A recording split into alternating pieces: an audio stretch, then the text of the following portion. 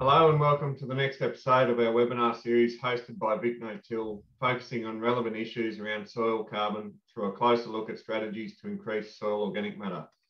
This project is supported by Wimmera CMA through funding from the Australian Government's National Landcare program. We'd like to thank them very much for their support. For those that missed last week's webinar with Graham on grazing, we will have it recorded and it's available on our YouTube channel. Today, we're fortunate enough to be joined by David Hardwick. David is an agroecologist and has over 20 years experience in rural landscapes, farming and food systems. He develops and delivers many of the extension projects for soil, land, food across Australia. He's worked in community development and then horticulture before completing a dairy traineeship on an organic dairy in New South Wales.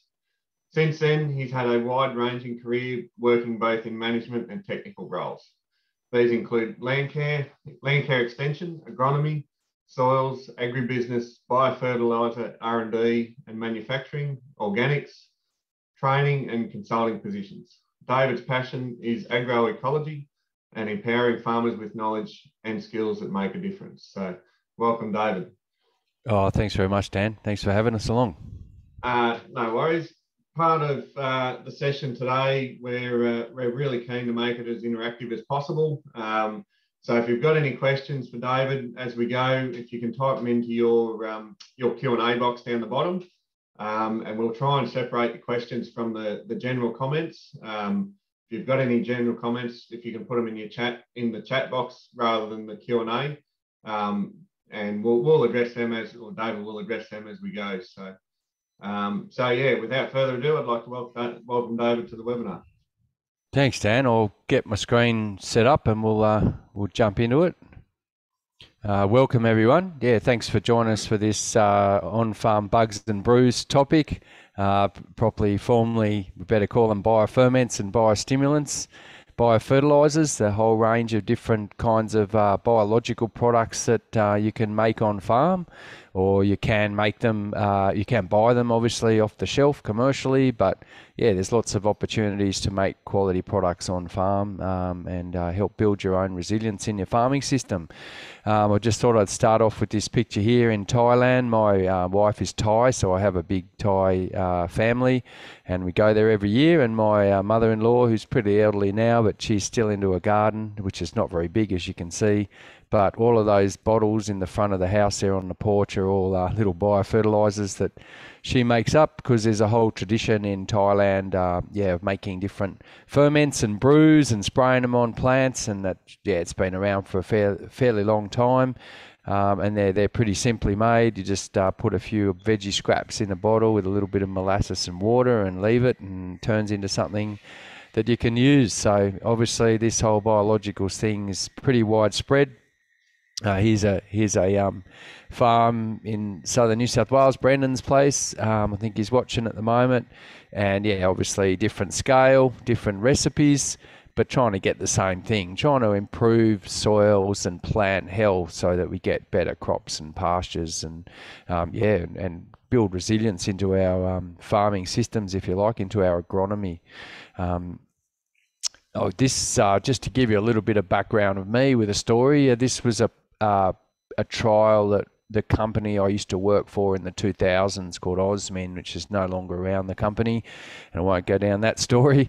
But my job was the R&D manager for the company, and it made different biological products and rock phosphate products. So one of the things I was supposed to do was trial if they worked or not, and we paid University of New England there in Armidale to actually do a fairly major sort of 6-month pot trial on our compost tea based product, which is kind of like a sleeper tea, we used to call it. Like we'd stabilise it and then sell it in a bottle to farmers across Eastern Australia.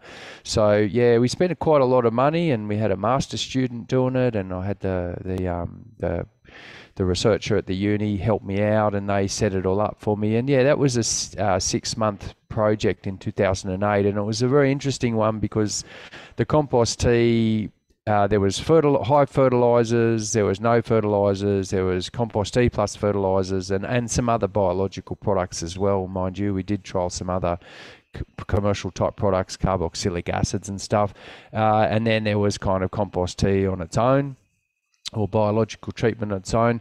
And the really interesting thing with the tomato trial, we did wheat and tomatoes in the trial, was that tomatoes can get a problem called blossom end rot, which is where the end of the fruit rots away with a fungal disease, and it's down to calcium, lack of calcium. So it's a known, quite a common disease in tomatoes when you don't give them enough calcium. And so the trial design, we deliberately put extra calcium or lime in the pots to make sure that wasn't going to be a problem in the trial. And yet it still came up, especially in the high NPK pots, but it didn't manifest itself in where the biological treatments were going. So definitely a really interesting trial, and it kind of showed me, really opened the door to me, that fact that this, improving the biological status of the soil and the plant can really help trigger nutrient cycling, improve that, but also plant health and disease resistance as well. So what exactly was the mechanism and why our product did the job? Well, I couldn't give you the direct answer, but now we've got a lot more science around it and we can probably guess. By the way, because I'm on one screen, I'm on the road. That's why you're seeing the sidebar, so I do apologise for that. And so, yeah, what am I going to cover off this morning in this morning's session is reflect on what we're actually trying to do here with these biological products that we're making or buying. Here's my mate Luke Harrington on the job, just showing people a few of the different commercial options there near Cowra on a field day. But yeah, what are we actually trying to do as we're doing all these products, we're making them, and then what are we actually trying to achieve? The different types of products that are out there, the different technologies. So just a quick summary of the 3 different main technologies to making these products, and then just quickly how they work. And then I was just going to jump into the essentials around on-farm culturing. So that's obviously brewing up microbial type products. And then the on-farm chelation, just touching on that. Just briefly. Chelation is another kind of key technology that some farmers, some of you might be trying to do as well. Some people do. And then touch on a few basic recipes. Now, there's lots of recipes out there on YouTube and in the world of regenerative ag. So I'm just going to touch on a couple that we put together in a booklet. But you may have some other ones that you're using, and that's all good, but I guess there's some principles to the recipes, storage and handling, using them. I won't touch on that too much today because it's its own topic really, so probably for another day, or in some of you already in groups sort of working on that side of it. But yeah, just some basics around using them and monitoring them. So I'll better jump into it, and so I guess before we start, I think we better just get a reality check, and that is that plants have been evolving for hundreds of millions of years, and they have evolved ways and adapted themselves to optimize their own nutrition. So I'm sorry if you're an agronomist and you thought that they were waiting for you to come along and tell them how to grow and take up their nutrients, but plants have actually been evolving for hundreds of millions of years, and they have evolved really subtle, complex ways to optimize their nutrition. And yes, I'm sure most of you are familiar with a lot of those ways, and strategies they use rely on partnering up with microbes. So that's the first thing. We've just got to remember that if we give plants a chance and provide them with a good conditions and environment and soil health, then they actually can, to a great extent, optimize their own nutrition, even in an agricultural paddock, which is pretty disturbed. I guess the second thing to remember, just for that little bit of a reality check when we're doing agronomy, is that plants, through those hundreds of millions of years of evolution, have actually developed a multi-layered dynamic defense system. And that's not a quote from me, that's a quote from a scientific paper I've just been brushing up on around plant health and all the complex biochemistry behind it. But basically, plants have developed a multi-layered dynamic defense system. Otherwise, they wouldn't have got so far along the evolutionary journey. So that defense system is complex. There's different layers to it. There's primary defenses and secondary induced defenses and systemic responses. There's a whole lot of stuff that's all complex, but the bottom line is that they can help themselves, if you like. They can't run away like we can, but they can fight, and they do fight, and they are quite well adapted if you give them a chance. And the third really important thing I think we need to remember here as we're talking about plants is the fact that over those hundreds of millions of years, they have also developed adaptations to manage environmental stress. So that's things like drought and salinity and cold periods, and they actually do have lots of ways that they deal with that and bounce back. So the key thing is, though, that if the plant hasn't got full nutrition and it hasn't got a really good community of microbes that it's in close partnership with, then it can't express its full genetic and phenotypic expression, if you like, to do all those things that it's evolved to do. So I guess if we think about agronomy, we're really managing a soil plant system to grow crops and pastures, and that means we're managing nutrition, we're managing genetics, and we're managing microbes. And usually in conventional agronomy, we're managing soluble nutrient elements, and usually only a couple of them, NPK. In really conventional agronomy, 20th century agronomy. Genes, we're kind of worried about breeding for, disease resistance or some traits, usually production traits. And then we've got obviously the microbes, and we often focus on the pathogens, the ones that cause us diseases. So, that's usually what we do. And then obviously we're trying to manage the environment for the plant. So that's the soil conditions, moisture, and obviously temperature.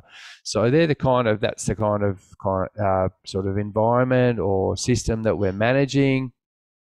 But if we take a more 21st century perspective, we might call it regenerative or ecological perspective, then we've got to realize that nutrition is more than just nutrient elements. It's also all these growth factors and other biomolecules that plants need, like we need vitamins and enzymes. So it's that. The second thing is that genes is more than just those simple inheritance genes of Mendelian genetics. It's also epigenetics, that the plant switching on and off genes, and depending on environment and nutritional status. And there's lots of complex interactions between genes and genetic expression that we're only just starting to understand. And finally, obviously, when we're managing microbes, it's all about those complex beneficial interactions. And that's really what we're trying to enhance, not just deal with the negatives, we're trying to manage the positives, and it's really complex. So in a nutshell, that's really the difference, I guess, between the different types of agronomy. And so what we're trying to do now in 21st century agronomy, here's Brendan here out in the paddock checking out the soil. What we're trying to do is optimize plant growth, which is agronomy 101, and that's quantity and quality. And the second thing we're trying to do is optimize plant health, and obviously that's defense, plant having a defense system, and plants having an ability to manage its stress.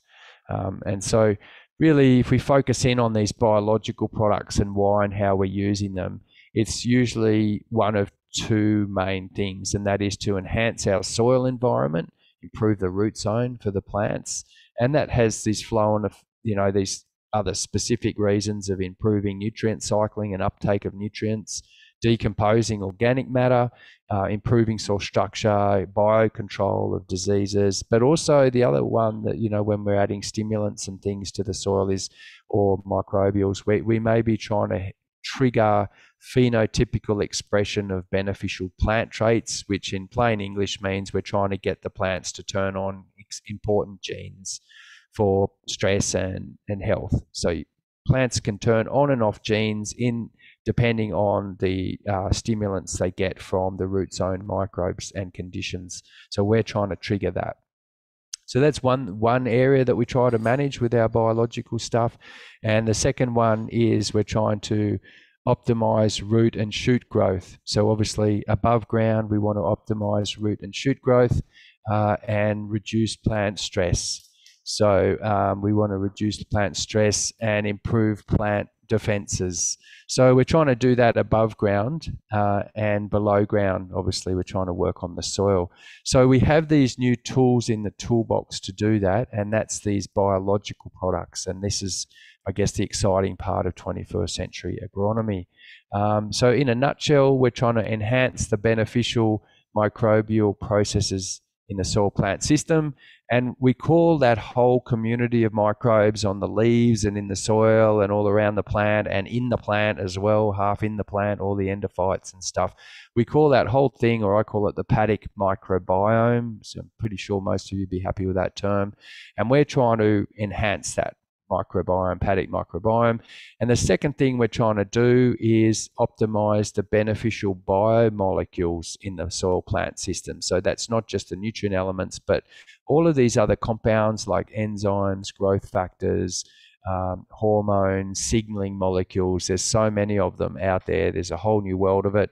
And in fact, one of the terms used for this stuff is metabolome, so which are like kind of small, low molecular weight biomolecules that exist in nature, in living tissues and stuff. So we're trying to optimize that. And so we're either helping microbes, encouraging microbes to get the beneficial guys going, or the plants themselves to trigger that. So that's the sort of second thing we're trying to do, work on those two dimensions, not just the nutrient element dimension that often 20th century agronomy focuses on. And finally, there's another use for these products that we're about to explore a little bit, and that is we can use them to manage composting. So here's Wes Spencer's place at Katupna, where he's making compost with a fermentation minimum turn system. And yeah, you can sort of see he's using the inoculums to help him manage the compost process, but we can also use them for things like effluent, shed manures and stuff like that. We use them at home for our toilets, so you can use them for a whole range of things basically. So let's quickly have a look at the types of products that are out there. There's a few. It can seem a bit overwhelming when you're looking at all the biological products now on the market, but they actually fall down into three main types. And the first one is your inoculants. And your inoculants are basically those products where you're adding living microbes usually. So here's some commercial examples like Bayer's Serenade product, which is a bacillus bacteria that you put out and supposed to stimulate the root zone. And then you've got Green Riz, the inoculum rhizobia for legumes. From Green Microbes and Chandra. And then you've obviously got, this is Bob Bright, who's a farmer in North Queensland. He's been doing bioferments and native microorganisms and all that kind of stuff for a long time on his bananas and his tropical fruits. I call him a cha-ching farmer because every time he harvests a tropical fruit, there's dollars in the bank. They're pretty lucrative. But yeah, Bob's been making, went to South America with Mass Humus, has been making a lot of different cultures that he adds to his orchard as under canopy or on the leaves of the crops, the tree crops. So yeah, you've got the products where you're adding a bacteria or fungi to the system, or a group of them to the system, and the whole idea is to enhance the microbiome in one way or another. The second type of products, group of products that are out there, is the stimulants. So these are products where you add those biomolecules in some way, shape or form that either enhance or improve plant physiology, or they stimulate the soil microbiome to kind of function better. They're often used for stress and disease in plant management. That's often the main place for these tools. But yeah, there's some other reasons people use them as well. So, here's three commercial versions. TM Ag, the Humate type product, that's one from Omnia, and then obviously seaweed based products. So they're all known to be stimulant type products that can enhance our crop soil system. Now, there's obviously some really interesting farm-made ferment-based products that have definitely been shown both scientifically and in the paddock to have stimulatory effects, so enhancing plant health and or stress defense systems. That's pretty clear now from both the science and also from farmers getting some results with them. And then the final type of product that's out there is obviously the biofertilizers. And the biofertilizers are basically nutrients that have been complexed or bound to carbon usually. So chelated is the other term we use. And so we're binding the nutrient element to a carbon compound usually.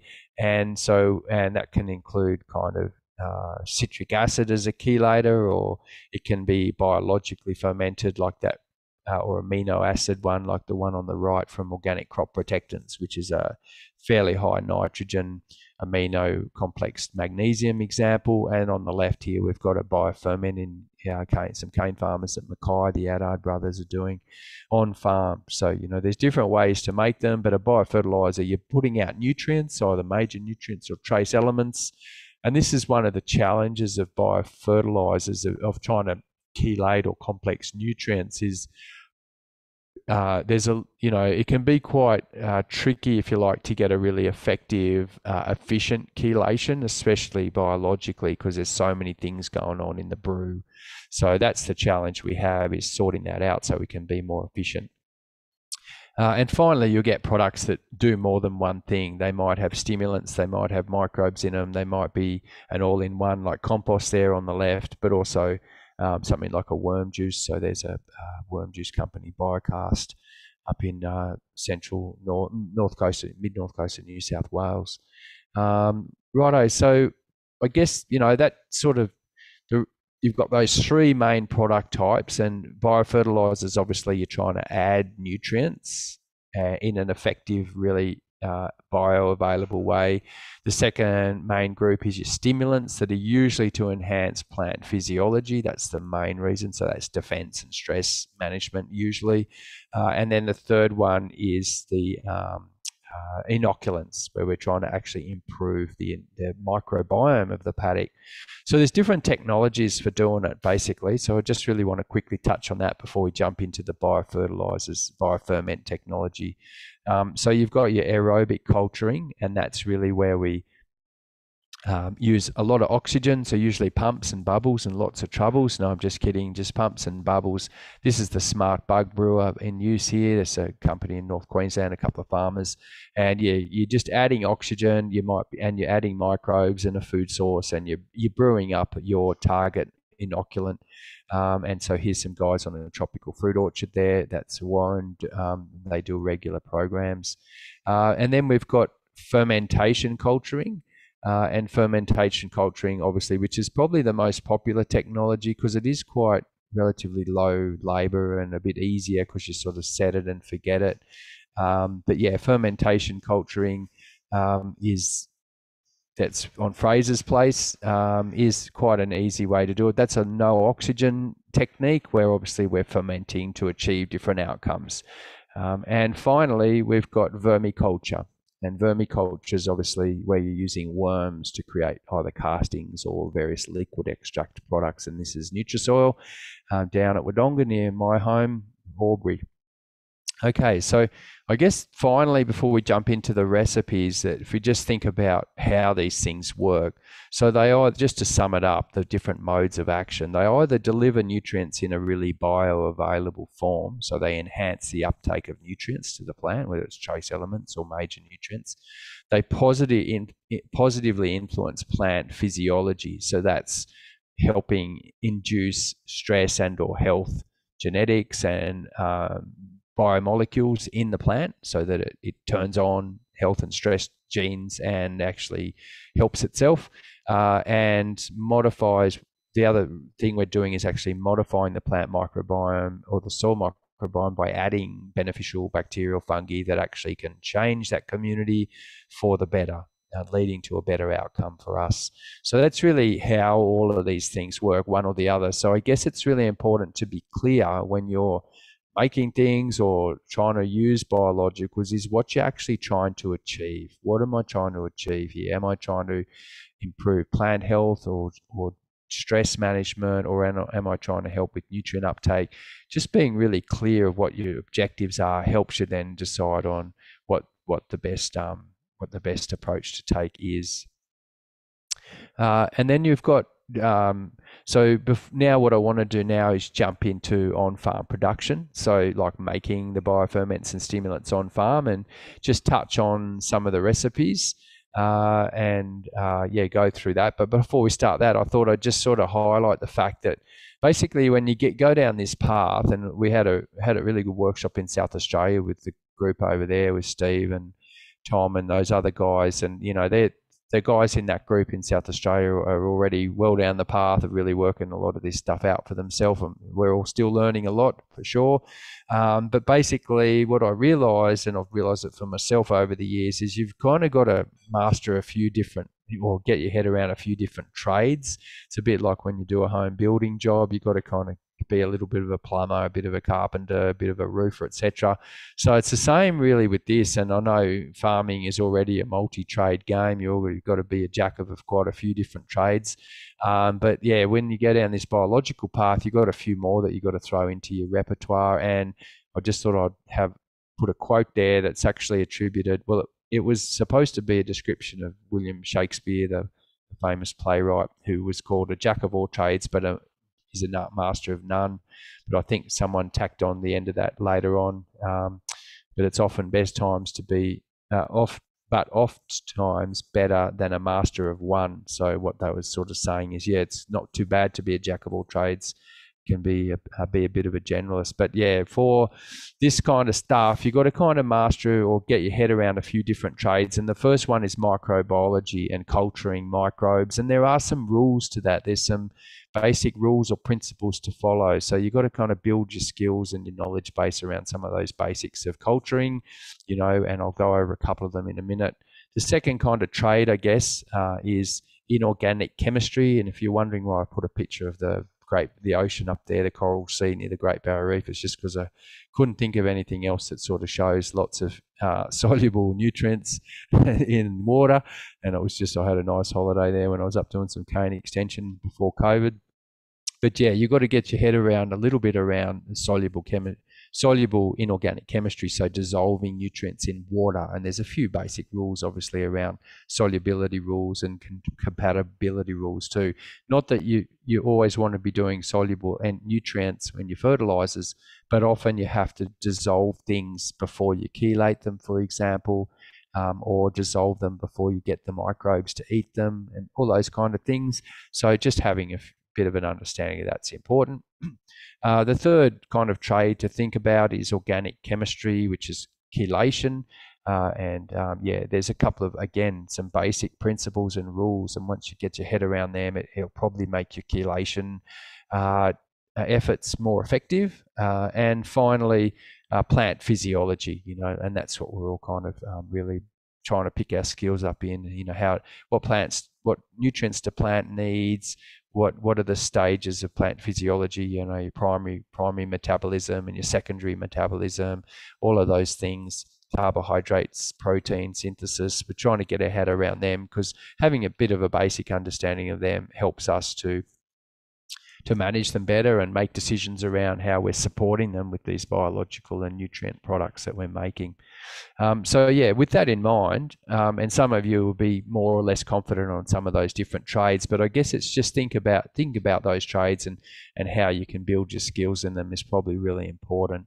And I think it's the same for professional agronomists and people like myself. We've all got to build it up. And so I've been lucky to have Dr. Chandra Iyer as a sort of support and a friend, and helped me over the last sort of 10 years in this, because I was pretty green back in the day when we were doing those tomato trials, that's for sure. So let's just quickly look at some of the essentials around culturing on farm. So this is the Atone brothers, pineapple growers and cane in North Queensland, that are pretty good on their compostees, just showing how they do it. But basically, you know, it's about getting the balance right with this culturing. So if you're trying to grow a specific individual or group of microbes, then, you know, it's about getting the balance right. And that balance is really having a starter-based culture, being really clear. Is it a lacto culture? Is it a scrub litter culture out of the bush, out of the litter in the bush, and then feeding that culture a balance of energy and nutrients, and then giving it water, air, and temperature that suits it as a culture. And this can be the tricky thing, because, for example, if you get say if you get a native microorganisms culture out of the scrub, out of the litter in the scrub, and then you culture it up with some food sources of some kind, you're actually going to be changing the culture as you feed it. If you just give it a specific type of substrate or food source, you can actually shift what sort of grows, and so it might not be the same at the end as it was when you got it out of the bush. So we just got to think through those kind of things, I guess, is important when we're culturing.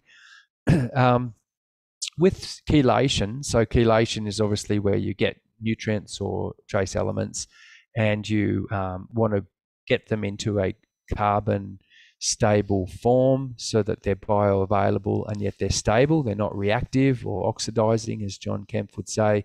So yeah, there are some principles to that, and one of them is what we call the stability constant, which is kind of the ability or the affinity, if you like, of a metal ion to a chelator, and how the efficiency of that chelation process, but also the order, because different metal ions like copper and iron and stuff do actually chelate in a different sequence depending on the chelation agent. So it's what we call a stability constant. So that's relatively easy to look up, but it is important, especially when you're doing chelates in pH, different pH waters, and there's different other minerals in the water potentially. So you just got to be aware of that one. And yeah, this pH of water, and there's other things in the water, and the solubility of any salts that you're trying to put in the water and break apart so you can chelate them. All of that stuff comes into it. So just being aware of some of those principles is important for chelating. There's a bit of a tow and fert going out on some cane in North Queensland. Yeah, I guess just a summary based on those principles of making all the different biologicals, and that is use quality ingredients. That's the first thing, whether it's high grade chemical compounds or it's a good culture. Use quality ingredients. The second thing is follow a consistent process. And then the third thing is using the correct equipment and clean equipment, keep things clean, and quality control. So here we are just testing a batch of a biofert to see the pH has dropped. So yeah, just try to set yourself up some quality control mechanisms to make sure you're getting a consistent, reliable product each time, because you are making on farm, but you do want it to be the best you can make it because you've spent the money and effort to get it there as well. So now what I want to do is just jump into a couple of basic recipes and show you the little manual that we've cooked up, which is just a first version. We're really hoping to expand this manual and tap into a whole lot more recipes that people are trying and using with success, and actually do some R&D around those recipes too. That's really our long-term goal. That when I say our Sourland Food, along with Dr. Chandra Iyer there at Green Microbes, we're really keen to try and help you guys build the validate these recipes, and yeah, so we can all improve them and make them the best they can. So I'm just going to cover off on a couple of them, and that is the base cultures, a couple of base cultures, compost inoculants, and hydrolysates. I'll touch on, show a few, one of them, and then the biofertilizers. So I'll just grab that manual. Just bear with me, everyone, because I forgot to open it this morning and have it ready for you, but we'll just get it ready now. Hopefully it'll work. There we go. I'll zoom it in. So hopefully everyone can see that. Oh, so I saw one question in there. Sorry. James has put in there, being very new to regenerative ag, 2 years in, my big question is, how do you know what to put on?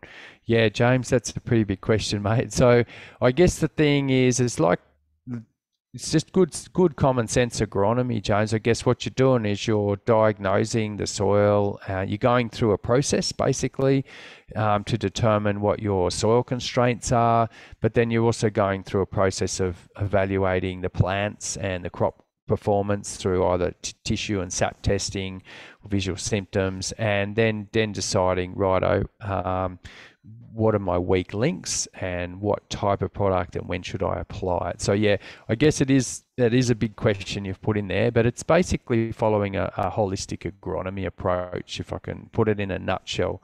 Yeah, I might come back and try and answer it a bit better later on, but hopefully that's given you a bit of food for thought. So this is a bit of a manual that we've done up. If I can get it to work, I've just got to work out how I can make that scroll down and up. There we go. So yeah, that's Fraser's Pogues putting out a bit of gear there. Down in north central Victoria. But basically, yeah, what we've tried to do with this is just put together a number of simple recipes. So there are lots of recipes out there, and I know some of the guys watching this are making other products that are with success and really getting into it. And this manual is just a starter, and we're hoping to really expand on it as we get some resources and time, which are always the challenge. But basically, yeah, it's got a bit of info. There's Wes at a workshop we ran, but I'll just get to the recipe, so bear with me a minute. So we've got the first recipes of the base cultures, and here's Scotty with a brew of the base lacto culture from cab serum. So the base cultures are these really important kind of starters that you use to make other products. So kind of you have to make your target microorganisms. That's what you then have to culture them up or feed them to grow their numbers, if you like. So there are a number of base cultures, but if we're talking about fermenting, which is the main focus of this one, is fermenting in sealed low oxygen, no oxygen environments, then the base cultures are quite specific. They're a group of yeast and lactobacillus type family microbes that do the job for you in a fermentation. So there's a couple of different recipes with the base cultures, and the two probably ones that we work with the most is the rice culture, which is where you soak the rice in water, as you can see there in that picture, and then you take the water, because the water's actually got a lot of those lactose in it, because the lactose were living on the rice or on wheat or on cereals. There's lactose all over the place, and so you're grabbing them into water, and then you feed them a bit of milk, and that curdles. And then from there, that's a culture. So you can add molasses to it, and then you can use that in other brews. So the other main cultures people use in this regard to make the ferments are paunch or manure from cows. So that came out of the South Americans, the mass humus mob, who were using them a lot. And I did that training in 2011, and the guys were right into the manures when we did the course. Manures, I guess there's an argument that manures are more diverse, but I guess the other side to it is if the cow isn't really optimum in health, then you might have a fairly ordinary culture coming out of the manure. And the other challenge with those manures is that you can have a lot of suspended solids that are then problematic as you're handling and making your product, and you've got to filter it and all of that. So that's the challenge with them. So one of the things you can do is to actually get those into a slurry. So make a slurry with your manure and then screen it before you use it. So rather than chucking the whole paunch or the manure into the brews and getting a lot of the associated solids with it, you can actually just slurry it and then filter it and use the slurry that's been screened, and it might save you a bit of headache. But yeah, there's different ways to deal with it. So that's the lab culture. Sorry everyone, I'll just get this thing to work. And then the second culture, which Dr. Chandra Iyer kind of put us on to when we visited him a few years ago, was using a kefir or a European yogurt. So they're called kefir. So we just call it cab serum. So cab is in kefir lactobacillus, so kefir based ones. And there are different products. There's one from Scandinavia called Filmolk, which I used to drink when I lived in Sweden. And yeah, those ones, they can make a really good culture because they've got a really good spectrum of microbes in it, but they've also got a consistent amount of microbes because the dairy companies have to make sure that their products have a good quantity in it because they put it on the bottle. So they have to make sure it actually is in there. So we've found that it's a really good base product. It seems to make really consistent ferments quickly. It saves you time. There's no suspended solid. So at the moment, we're just in the process of getting some DNA testing done on different starter cultures, but it'll be a bit of a process. So you've got your starter cultures, and yeah, there's the recipes there. But basically, once you've got your starter cultures, the next thing is really about making different products from it. And one product you can make is compost inoculum. I won't spend too much time on that because not everyone is interested in making compost, fermented compost, but you can make an inoculum by adding that culture with other ingredients, and it turns it into this type of product, as you can see in the picture there, that quite orangey brown color. And that's an inoculum you can spray on your compost heap, and then it will help you ferment through a fermentation process, make compost. And so I won't go into that anymore. But let's get to some of the really important ones for, say, cropping and grazing, where you're making liquids and spraying it on. And the first of these is the hydrolysates. So a hydrolysate is basically just a high protein ferment.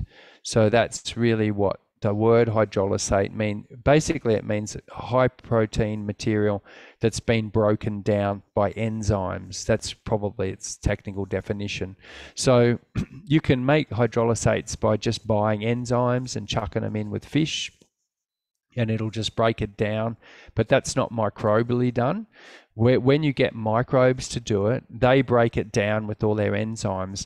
But during the fermentation process, you get a whole lot of byproducts formed. So you get a whole lot of what we would call biomolecules, like enzymes, organic acids, and there's a mountain of research all around the world that shows that these things have stress and health benefits to plants. They're biostimulants. And so when you make a hydrolysate, so whether it's on fish or food scraps or whatever, meat, there's amino acids are made. That's another thing that's made, and there's a huge amount of work showing that these things can have really positive benefits for plant health and plant stress management. So hydrolysates are a really high potential, exciting kind of area, I guess, of agronomy, and they can be made on farm pretty simply. So you can see here this simple recipe. This is just with fish, but it's just fish, a starter culture. We usually use cab, molasses for the energy for the microbes. Obviously, they need energy and food, and then clean water. And pretty much you get your material, your starter culture, your molasses. There's a certain ratio, and you lock it up under a ferment. So the hydrolysates, amino acids are made, organic acids, a whole lot of things. Yeah, that's definitely one of the recipes to worth thinking about if you're thinking about getting into it. And there are other recipes, similar hydrolysate recipes on the web. But again, we've just put together these basic recipes that we know work. They come out good consistently each time. The other main area of the bioferments and stimulants. So really, hydrolysates are a biofertilizer if they've got nutrients in them, but they've also got the stimulatory effect. And it's the same with some of the biofertilizers. So the biofertilizers are where you add nutrients. So here's a brew going at Fraser's, I think that is. The biofertilizers are where we get a ferment going and we add nutrients to it. I'll just stop and check the Q&A. Thanks for that. James, when it comes to stimulants, mate, you just got to overstimulate them. James' question is about how do you know how much of the stimulant to apply? So, James, it is a little bit of a black art, but that's agronomy. Agronomy is a black art. But the reality is that there's been quite a lot of studies showing that there's a certain threshold with stimulants over which you're not getting any stimulatory effect. So usually people apply these type of products around the 5 to 10 litres to the hectare. And there has been quite a few studies done, even on, not on all compounds, but on some of these stimulant compounds, that, over that, you don't get any extra benefit, or you can actually get an inhibitive effect. So there has been some work showing that on some things like chitin, for example, which some people use, like a chitin-based product that over a certain amount of chitin, it actually inhibits uptake because the pores on the plant get blocked. So usually it's around that 5 to 10 litres to give you that rough rate. There's something in chat. Liz has put into chat, does the hydrolysate fermentation process smell? Liz, when you make a hydrolysate, you're locking it down under no oxygen with a one-way valve. So obviously, like here on the picture here on this big tank, you can see the one-way valve, the water bottle hanging off the side there. So the methane that's generated, because that's the gas, and if there's any other smelly gases like the hydrogen sulfide and stuff, those gases come out and they bubble through that water. But if you do it, so it's a locked system, so you shouldn't get any odor at all. And when the product is finished, if it has been through a true ferment and it's fully fermented, it should smell quite stable and neutral to slightly sweet. Even fish, or even, I've got a pig ferment on pig carcasses sitting in my front garden for 2 years, and it did get a little bit unstable and start to smell when I opened the lid, so I put a bit more molasses in it and it stabilized it again. So a well-made ferment should be neutral to slightly sweet. It shouldn't have a strong odor, and that's the difference, for example, to Charlie Carp and some of these other emulsions where they just smash it up, and they might put phosphoric acid in it to stabilize it, or they might pasteurize it to stabilize it. They still will have quite a smell. But having said that, you can make a really high concentration product that has a little bit of an ammonia smell to it if it's got a lot of nitrogen in it. But ideally, you shouldn't be smelling that, because that would tell you that all the nitrogen's been complexed and is now stable in an organic complex form. So hopefully that gives you a bit of an answer to that one. Okay, so I'll keep going because I'm mindful that I'm going to run out of time. Probably, hopefully everyone's getting something from it. So yeah, your hydrolysate, so your biofertilizers, sorry. So the principle of the biofertilizer is that you have your nutrient elements that you want to get into a more bioavailable form, and you add them to a ferment, and that changes the form of your nutrient element into a more biological form, because the microbes digest it and chelate it.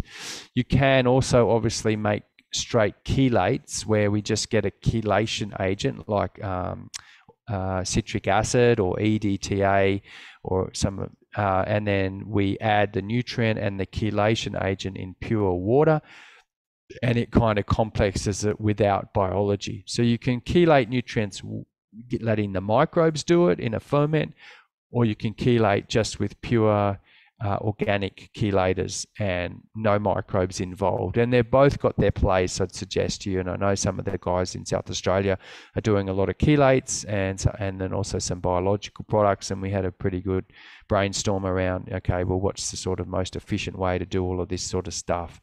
But here's the basic recipes in the manual and that you see online and stuff. Basically, we're adding a culture, we're adding an energy source, we're adding some nutrients for the microbes, and then we're also adding our key nutrient elements that we want to be in the brews, so that when we spray it out, I'm chasing calcium or phosphorus, then I have enough of them in there to help me with my phosphorus needs, because that's what I'm worried about at the moment, if phosphorus is my problem.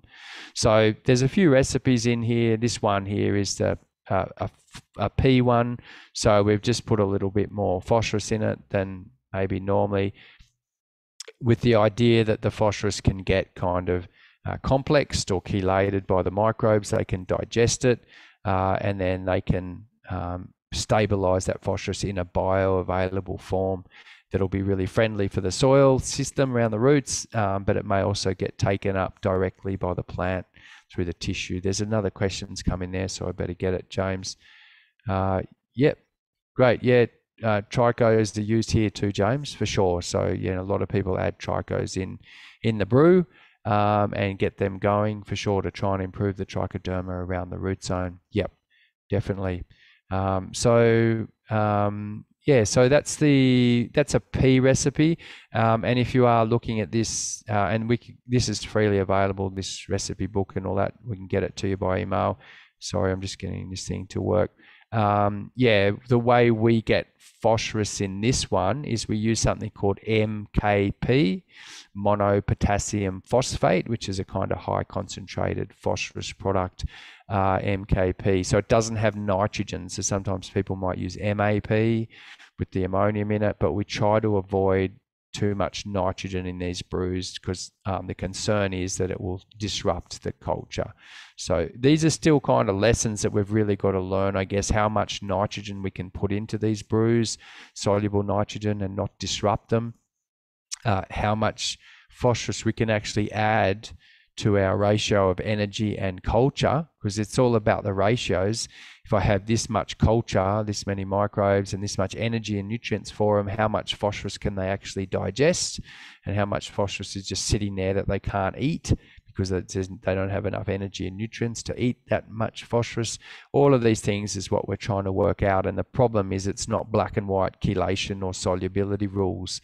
When you're talking about microbial culturing, it gets a lot more complex. So the good news is, you know, there are tests you can do, but it just takes time to sort of ground truth all that, I guess. So yeah, so that's a recipe there. I'll keep going down, so mindful of time. There's another recipe there for, and this is 1,000 litre scale. There's another recipe in there for, sorry everyone, I'll get that back, for calcium. So just a product with a bit more calcium in it. Again, same process, but deciding on which form of calcium to add into the brew. If you add in a micronized lime, even if it's really finely ground, it's still problematic about getting it broken down by the microbes in time, I guess. So, or all of it getting broken down. So can I use a truly soluble calcium? Again, remembering you've got your solubility rules. So I need to, microbes like stuff, bacteria like stuff that's really simple and soluble. They like red cordial. That's the reality. So if you give them red cordial, they're happy, they eat it really quickly. So can we put calcium in there in a form that's really soluble so they digest it really quickly? But we don't want to put it in a calcium salt that might disrupt the other dynamics of the culture. So you've got calcium chloride, and that again we've put in there calcium thiosulfate, because I remember Arden Anderson many years ago and Dr. Fred Woods, who's a technical guy from the US, the company I used to work for there, Osmin, that's where we got some of our technical training from, those two guys for the products.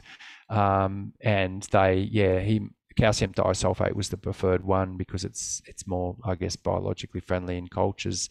So yeah, you're thinking about your solubility rules, you're thinking about your culturing rules. So again, learning those trades and going, all right, what's an effective way to culture up here? There's another Q&A's come in, so I better just check that.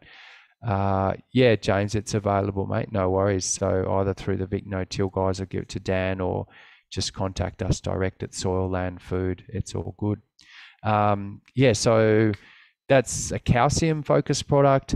And I guess finally, the other one that we've got in this recipe book, which we just chucked in here because some people want an all-in-one. This is just a multi-mineral one where we've put, it's got quite a few trace minerals or micronutrients in it as well. So it's slightly different recipe with more spectrum of trace elements.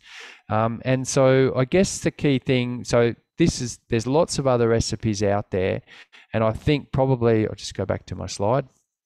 Probably one of the key things to think about is if I'm trying to put out trace elements in a bioavailable form, is chelation a more efficient way to do that than fermenting? And it could well be that it is. And then you make your ferment for your biological and stimulant values, and you can just tank mix them before applying them. So if I'm chasing a particular trace element, maybe the most efficient way to get a high concentration of it in a chelated bioavailable form is through chelation, straight chelation. So I have my chelated product in a shuttle, and then in another shuttle I have my stimulant product. It may be a good way to do it. It may not be, because the biologically fermented chelated way might actually just trigger that uptake more efficiently, or really trigger genetic expression, there's so many interactions going on. So I guess it's a little bit about trial and watching, but that's definitely one of the questions I have anyway around this whole space. And I think we had in South Australia at the field day, we had a bit of a brainstorm around that, because I think it's still a question we need to ask ourselves. So yeah, that's just a couple of the recipes, but basically if you're using paunch or manure, or you're going to get microbes out of the scrub and a few places on your farm, you're basically getting base cultures. And then you can use those base cultures to make a whole range of products, whether it be hydrolysates, biofertilizers, Korean natural farming recipes, you name it. But they kind of fall into 4 or 5 categories. They're either going to be hydrolysates, fertilizers, or just an inoculant batch. You just want a batch of your inoculant. You're trying to culture up an inoculant. Hopefully you're not trying to culture up something from a commercial company. No, I'm just kidding. I'm sure that there's some of that going on. But just remember, though, when you're culturing, that what you feed them will select or filter your culture. So if you have a culture that's used to living on this kind of food, and then you chuck a bit different food in, you may well shift the culture. So, we're hoping to do some DNA tests on these communities under these different recipes. But I have seen a DNA test on a culture, and when they added biochar into the culture, because they did different recipes, it increased the diversity of the culture big time, just a bit of biochar. So you can sort of see what we feed the microbes can shift the culture. And so I think we've got to be really mindful of that as we're making these products. So just some practical tips before I pull it up. Use clean water, make some slurries. I mentioned that before. Use fresh manure from a healthy cow if you're going to use manure. Food safety issues. If you're in horticulture and you've got food safety auditors that are really particular, then you're going to have to show them that it's safe, and you're going to have to deal with that. Use soluble or very fine nutrient elements. Probably soluble is best when you're culturing, because the microbes love that stuff. It's easy for them to assimilate, and the problem with some of the micronized stuff is they may not be able to digest it in time. Try and avoid chloride and nitrate forms of nutrients when you're doing your solubility, dissolving stuff. But it's probably okay to use some of them, but just be mindful of it, I guess, is the key thing. Filtering things, store in clean containers, all the basic common sense stuff. Keep sealed and cooled, and regularly check your products if you're keeping them for a while. So last couple of slides, and then I'll pull it up. Got a question there. Oh, sorry, I've already answered that for James. So anyway, I'll keep going. Sorry, everyone. I guess the key thing about using these bioferments and stimulants is that the products are supporting the soil plant system. They're not magic bullets. They're only one part of an integrated approach. But the key thing, I guess, is we live in the 21st century using our modern, up-to-date understanding of soils and plants. They are completely interwoven with a microbiome, and they talk to each other in all of these amazing ways through these biomolecules, what we call chemical signaling. So it's kind of like this hidden dimension of 5G going on, a bit like now, wherever you are in Australia, there's all these 5 and 4G wavelengths sending messages all over the planet. Someone's just had they spilled their coffee, so they send a message on Facebook, whatever it is.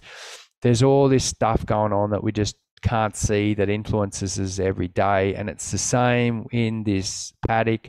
There's all these dimensions of communication that if you're not open to it, you've got no idea, but it's real, and it's modifying the plant, it's modifying the soil, and it's been going on for hundreds of millions of years. So we're trying to support and enhance that process. So basically, Telstra should come in and help us with this agronomy. No, I'm just kidding. They're probably not the people to come in. All right, last couple of slides. So it's important to apply the products using a sound agronomic decision-making process. And I won't go too much into using them apart from that sort of 5 to 10 litres, because it is a whole topic in itself. And I think it's probably a good topic for another day, Dan, with a couple of users, a couple of farmers, and really have a good discussion around that. But yeah, it is a whole topic. So I'll leave that one for now. Suffice to say, you can spray it to the soil, or you can around the root zone, or you can obviously spray it as a foliar. But when you're using them, what are you trying to achieve? This is pineapple grower in North Queensland that has to a great extent been able to control really nasty soil-borne diseases with compost tea, but it took them a long time to work that out. But that's what they were trying to achieve, biocontrol of a really, really bad soil-borne disease that was hammering the pineapples. If I'm using them with other products in the tank, are they compatible? What rates am I going to go in? Should I do foliar or soil? And what's the timing? What time of year, what time of the crop cycle is the right time to apply these things to get the result that I'm aiming for? And that's the thing. Here's a dairy in Finley, and there's Luke in the background with the young fella. They're using these things on pastures at key times to help prime pasture growth and root development. So it's just thinking through what and why, what you're trying to achieve, what agronomic goals, problems you're trying to solve. And I guess monitoring the effects of them through tissue and sap testing. Here's a lychee grower, Mal Everett, who's really big on his sap and tissue tests, crop responses, soil responses, and obviously the economics. Are you spending less of your inputs to get the result? And I'll leave you with one of the trials we did back in the day with the compost tea product that I was lucky enough to learn on the job from back in the first generation of biologicals. This was a corn crop where we put out, I think it was 5 or 10 litres of the compost tea product on corn. We lowered the NPK fertiliser in the program. And yeah, we got a really interesting, impressive result. You can see Jules, the R&D coordinator that worked with me, showing the two sides. He's in the middle of the paddock. It's a side-by-side trial. And yeah, in that situation, the biological definitely gave an agronomic and economic response. It was quite interesting at quite a low rate on a very heavy soil. But it is a new area of technology, and you don't always get the result you think you're going to get. So it's all about trying to learn why. Why did we get a result there so we can learn for next time? And on that note, I'll pull it up. And here's a broccoli trial we did where you can see the time to wilting in the crop was a lot less where the biological wasn't applied. But don't ask me why. But anyway, we could definitely see the wilting come in quicker on the NPK side as opposed to the biological side. Dan, I'm going to hand it over to you. There's one last question there, which probably from James. No, Steve. Steve, I knew you were going to ask me a hard one. How long should we allow for microbial digestion of minerals? My rule of thumb, mate, is about 4 weeks, but just to allow that full, because it's going to depend a bit on if it's truly soluble, the nutrient, and they've got enough energy. So they're pretty quick, as you know, and you'll know when they've run their race because you won't get that off-gassing anymore. So at that point, whatever they've digested. So they've either run out of energy or they've run out of substrate to digest, or nutrient substrate. So yeah, I think I kind of, the rule of thumb I have is 8 weeks, but Jerry Gillespie and Chandra will probably say you could do it shorter than that, and you probably can. But it's going to depend a little bit on the concentration of your energy and your nutrients a bit. Sorry to not give you a black and white answer, mate. All right, Dan, thanks for that. Very good. Great presentation, Dave. Certainly get a lot out of listening to you every time I listen to you speak. So really appreciate you joining us today. I know how busy you are. It's a ever increasingly popular space, this bioferments, and obviously that's reflected in how busy you are at the moment with everyone wanting to pull you here, there, and everywhere. So really appreciate you fitting us in this morning. I'm sure everyone's got a lot out of it, obviously, with the amount of questions and comments and stuff that we've had. And it's got a lot out of your presentation in terms of how scalable these things are. You can see that you can do them in milk containers in your backyard, or you can do them in 9,000 litre tanks. That's the beauty of your recipes, that they are quite scalable and they can fit the size of your farm. So I think that's one of the challenges, isn't it? Keeping it simple as we can, but getting a quality product, but keeping it as simple as we can, I think. Yeah, absolutely. Yeah. And that simplicity, I think, comes down to in my experience, going to collect manure and filtering it all and that sort of thing. It takes a long time, but really like the idea of using Kefir as a base. To make it scalable, you need to make it easy and for people to adapt it. So Yeah.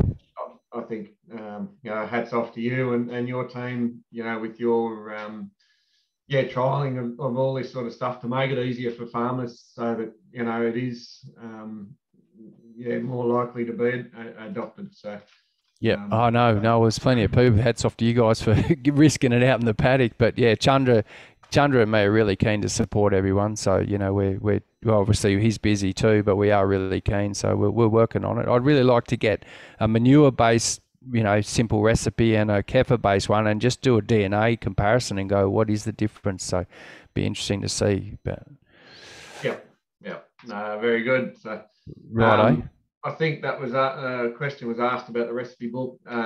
It's obviously available through you, David, or I think. Yeah, for sure. Yeah, it's a PDF. I'll send it to you, but we've got it. If people want it, they can just email us at the website, and we'll send it through to them. No worries. Yeah, no, that's the easiest way to go about it, I think. So, another great webinar. Big thanks to Wimmera CMA and the Landcare through the funding through the National Landcare Program. Really thankful for your support to make this all happen.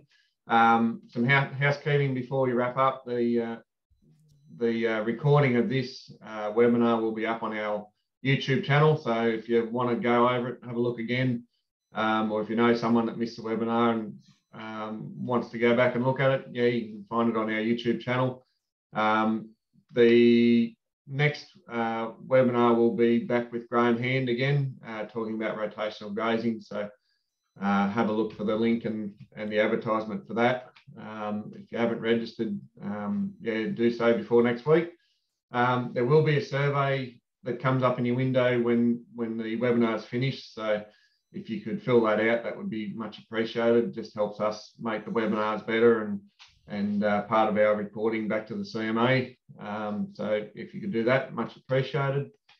So that's about it from me. Thank you very much for everyone for coming. I think it's been a great session. I'm just having a look here.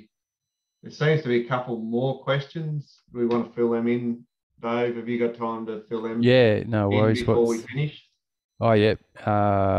Okay, so James has got a question there about efficacy of biostimulates in a healthy soil. Yeah, definitely, James. If your soil's healthy and the plants are growing really well, then it's better to go fishing than worry about adding anything more, mate. That's my opinion. But I guess it's a question of how healthy and what you mean by that. Like, is it, there's still some missing links? So, yeah, I think it's good to question it if the soil's already healthy, for sure. Do I really need to add anything more? Definitely, I think it's a good question. And Steve's got in there, where can we send the samples? So we're still working on that, Steve. We have identified, like, obviously there's the soil DNA lab MetaGen, which we've been using for a couple of years, and they do soil sample DNA, which is really good. But we're just working on whether they can help us with the liquids.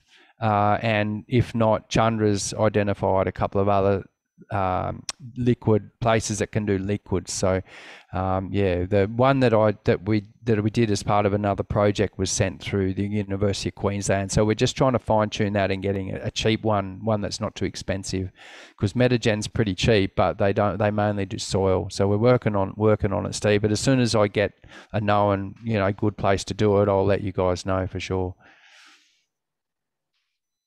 Very good. We might leave it there. Yep. A little bit past the 8 o'clock, so appreciate you sticking on, Dave, for a little bit longer. No worries. Thanks for having me. I think we're only just scratching the surface. We'll have to get you back for another one. So sounds good. Thank you very much, everyone. Thanks, David. Thanks to the No worries. Thanks, Dan. Appreciate it. Thanks, everyone. Take care. Thank you very much. See ya.